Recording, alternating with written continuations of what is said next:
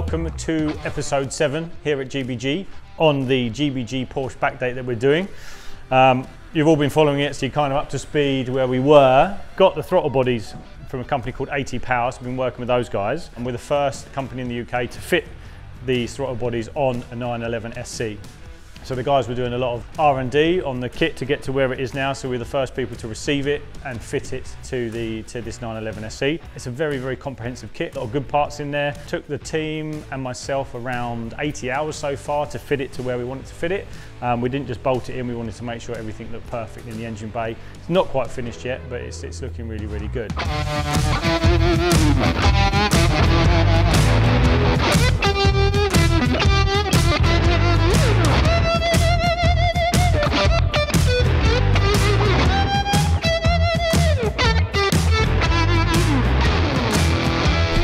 So we wanted to keep everything as neat and tidy as possible. It's the way we like to do things. So we've colour coded a couple of bits and pieces, which is really, really nice. Makes the trumpets look awesome. The quality of the product from these guys is superb. You know, everything from the pressure regulator, the fuel regulator, all the sensors, the TPS, the crank pickup. Very, very happy. Very happy with the installation of it. There was a few bits we changed, and we're going to report back to AT on those.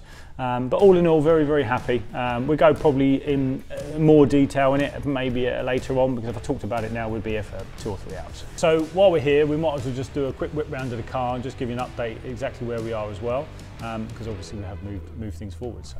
So all the suspension's in, wheels are now on, it's now rolling. So the wheels are on, we've got brakes, we've got gears, we've got accelerator, so now we're moving under its own power. So yeah, very, very happy. The wheels are on, looking great. We haven't set it yet. We haven't set the ride height. We haven't set the geo. That'll come later on. We're very close for it to going off to the trimmers at this point as well. So let's have a quick look round. Doors are in, all the glass is in. Not completely finished yet. The rear quarters aren't in because we're waiting for the trimmers to do what they need to do before they go in. But yeah, looking really good. Very, very happy with it.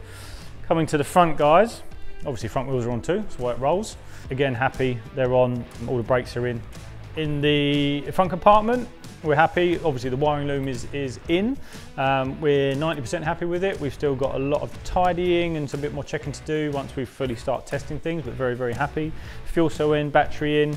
Airbox is in. We've modified the airbox to a custom airbox. I'm not going to go into too much detail with that again because I'll be here for hours. I'll go into a bit more detail if you guys would like me to, or just in general I want to talk about it.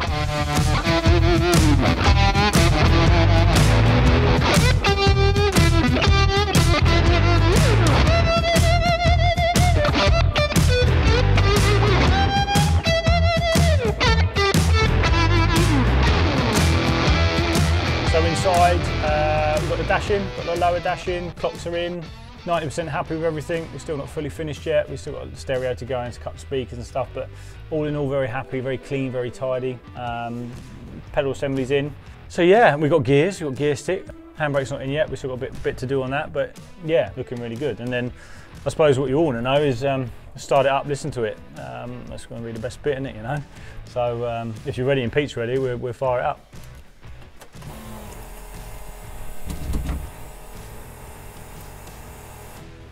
Fire in the hole.